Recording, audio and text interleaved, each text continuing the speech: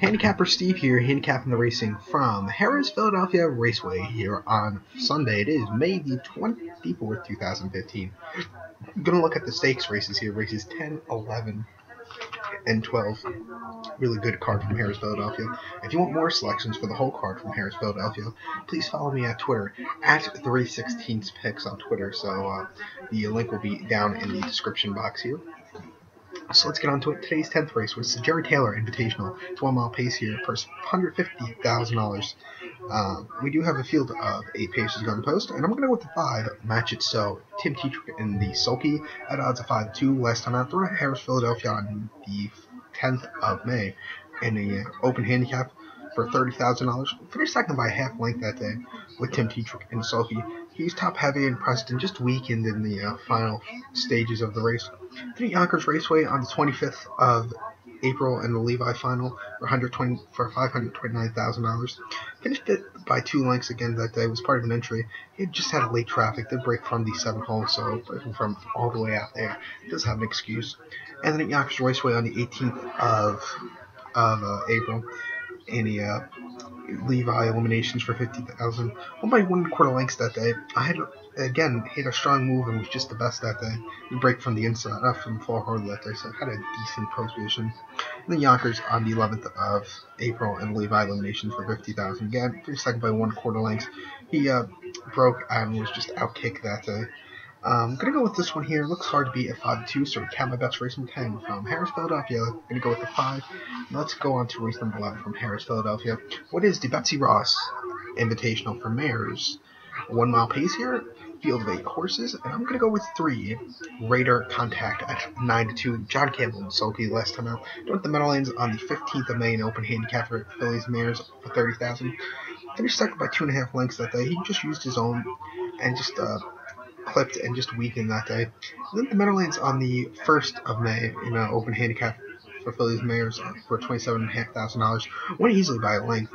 He's just had a perfect trip that day. And then the 24th of April at the Meadowlands in open handicap for $27.5. Finished second by a nose. He was the top rate and was just had a very game try that day. Did break from post position number 8 that day. So it does have a decent excuse. Excuse me, position number 6. It's not the ideal post position for that horse. Really like this horse today for the first time on a 5-ace track since the 27th of May, as I was here at Philadelphia, and the winners of $25 or over $25,000 or over. Finished second by 3.5 lengths. He used speed at the rate and yielded and was clear second that day. So going with this one, so count my bets. Race number 11 from Harrahs, Philadelphia. It's the Betsy Ross Invitational. I'm going to go with the 3. Now let's get on to race number 12 from Harrahs, Philadelphia. What is the Maxie Lee Memorial Invitational? It's a 1 mile trot here. We do have a field of 8 going for this trotters, and I'm going to go with number 5, Father Patrick, at 7-2. He looks very hard to beat here. Last time out, during the Meadowlands in a qualifier, going to go to qualifier first. Qualified last weekend at the Meadowlands in 152 flat, won easily by 4.5 lengths. His speed was very sharp that day.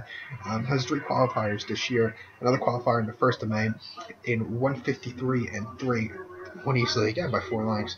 It was just effortlessly winning that day. And then the 25th, first qualifier of the year, that was on April 25th at the Meadowlands, qualified in 154 and 4, finished second by 1/4 lengths. He stayed in the pocket. That was the horse's first qualifier or first any kind of race in a while since the 22nd of November in the Breeders' Cup Final,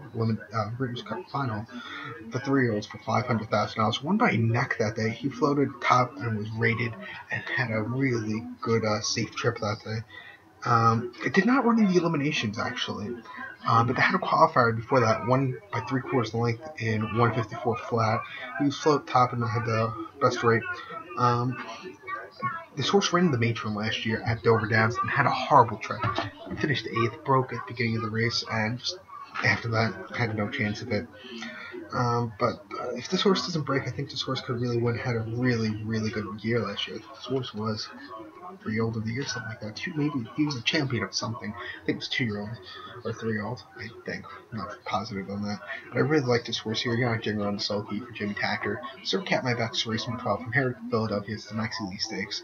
I'm going to go with the 5. Good luck to all.